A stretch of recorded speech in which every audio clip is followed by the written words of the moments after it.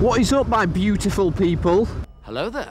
My beautiful puddlings. So you know what? I'm having a really good day today. It's positive. I've finished work. I'm on my way home. It's a good day. It's a good day. And we're out on the bike. So what better thing to discuss? Work, bike, a good day, commuting to work. What it's like commuting to work on a motorbike. Or a motorcycle if you're American. But nonetheless, this is not a waffle episode, Adam, Pud, you little bleep. There you go. I've just bleeped it out myself so that I don't have to bleep it in the editing process, just make it easier. Anyway, regardless, I think a very standout thing for someone who commutes, because not only do I commute all year round, all weathers. Ooh, you're hard, showing off. So, I'll just start. One of the standout things is the weather is going to affect you. And it may affect your mood. Fortunately for me, I quite like riding in wet weather. So, it doesn't really negatively affect my mood if I get wet baby. Wet.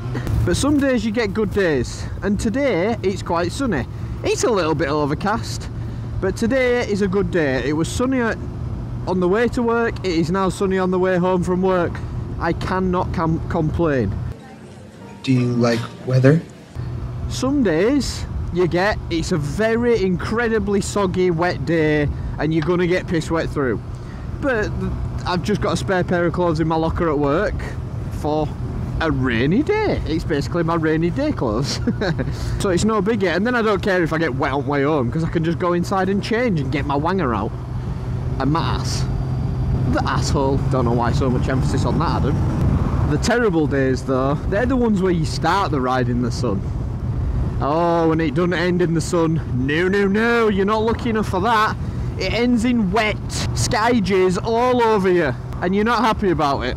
Trust me, you know, even someone who likes riding in the wet, when you're expecting a dry ride and it turns drizzly, it's not the best combo. But I want to just let you into a little secret about commuting on a motorbike that I find is probably one of the better things. So we all know what motorbiking's like, unless you don't motorbike, of course. It's one of the most freeing feelings you can possibly imagine. So having this as your morning and evening commute is already hands down better than a car. But if you wake up on a Monday morning and there's that, obviously there's that pain of I've got to go to work, it's a Monday morning, the weekend's over, I have to get up and go to work. If you set off on a Monday morning, you know, quarter of an hour early, take the long route, take the scenic route, honestly, one of these bad boys has the power to change your outlook on that day round. And it really does. But the more important one for me, that comes at the end of a day. If you've had a stressful day, if you've just had a pretty shitty day, you can get on one of these, go for a ride anywhere if you want, or even just ride home. And just being on it makes you feel like I can be exactly who I am. And I think that's what comes out in the videos, you know, because I never have any worries when I'm riding the bike. I'm not bothered. I'll just, unless I'm pissing and moaning about like thieves or something. In general, biking makes me very happy. Very, very happy.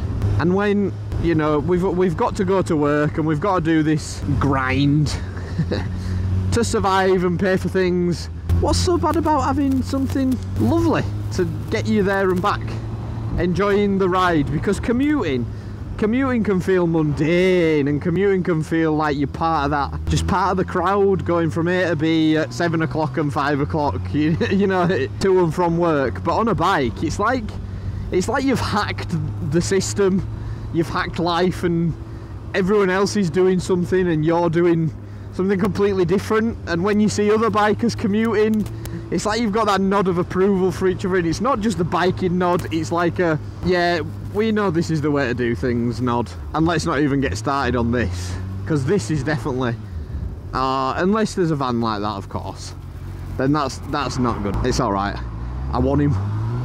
What the fuck are you doing? Who the hell are you?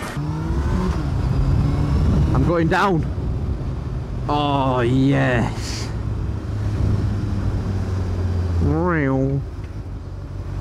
I'm gonna just slot in here. It's a nice little safe spot. That is right there the sole reason before any other why you need to get a bike and start commuting on a motorbike, because the amount of time saved from not queuing in rush hour, it feels criminal. And depending on how you ride the bike, it potentially is going to be criminal. Not for me though. Law-abiding citizen. Oh, shall we go a longer way? I'm thinking a longer way.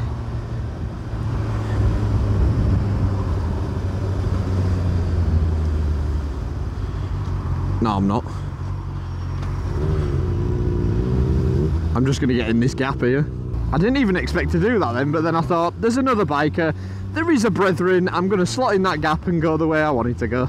But yeah, filtering is the sole reason you need, really. You don't need the other reasons. Filtering, sole reason. And you will find, if you are a biker and you commute or you filter, people just get wound up with you. And they get wound up with you because you're doing exactly what they can't, skipping the rush hour, skipping the queues, skipping the long waits. You know, everyone's so frustrated because you're trying to get home. Everyone's stressed in the morning because you're in a queue but you need to get to work on time. Everyone's stressed on an evening because you've been at work and you want to get home and the queue's just stopping you from getting home. Get a bike, you can get back quicker. As Jeremy Clarkson says, the quicker you can get home, the more time you can spend with your kids, and the less likely they are to be glue sniffers. And I think you should live life by that mantra. Mantra.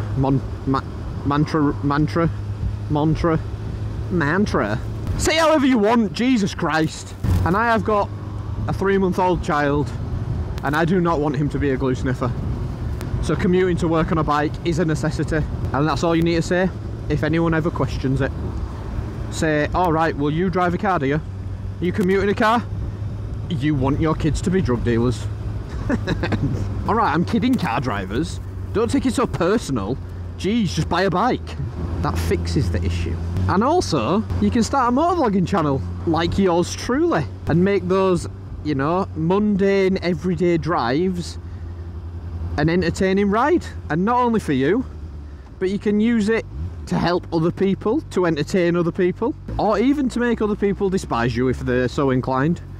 But I am hoping that you are not so inclined. You are beautiful humans supporting another beautiful human. Yep. Love yourself. Oh God, what am I saying today? What? Stop talking bullshit. And not only that, your work colleagues, you become the bike guy. You know what I mean? You become the guy at work who, one, never has to drive people anywhere to go and get lunch. 2, never has to, I don't know. 2, never has to drive to pick up things from sites, and I don't know. I said 1 and I was so confident there was going to be more than one option, but I just couldn't think of anything else. But I'm the bike guy. This is not just any bike guy. This is an M&S bike guy. Hey buddy, I got a Tesla. Check out my Tesla. Become the bike guy.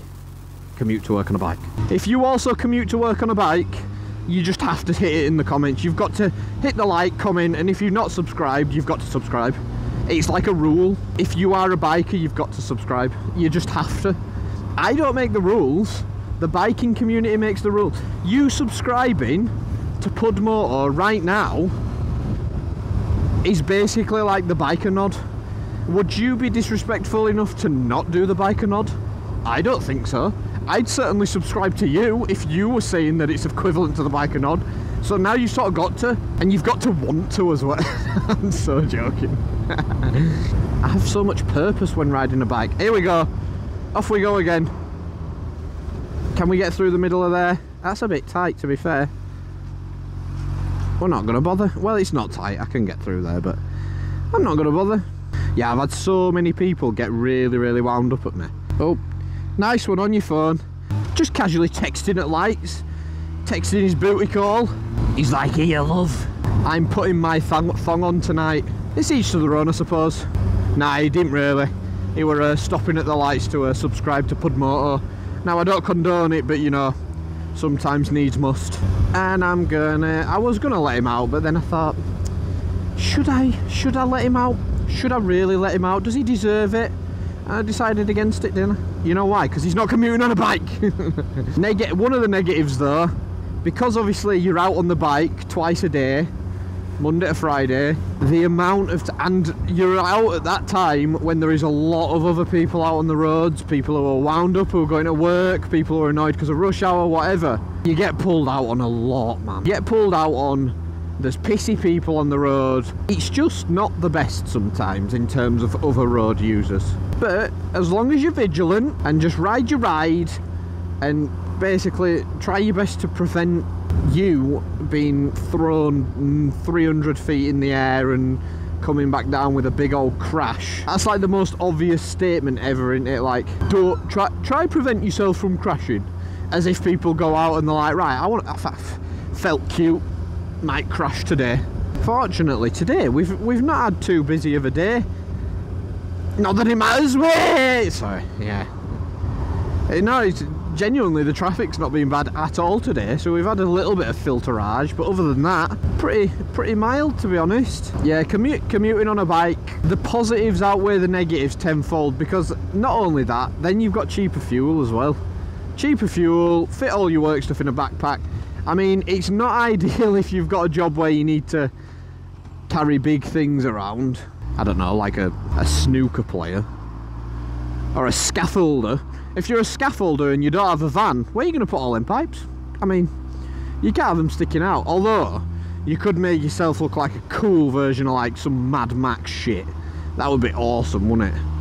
I'm just going to go past.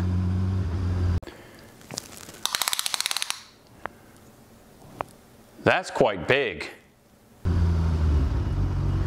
I do not trust that junction ever. I've been pulled out on that junction like countless times and it is awful. All in all though, commuting on a motorbike, if you don't take anything else away from this, okay, take this away. You're saving the planet. Boom, mic drop, saving the planet. So if everyone could just ride a motorbike to and from work, maybe there'd be no more wars. No more wars! Save the planet. Love one another. Nah, you don't have to love one another, but ride a bike. Love you.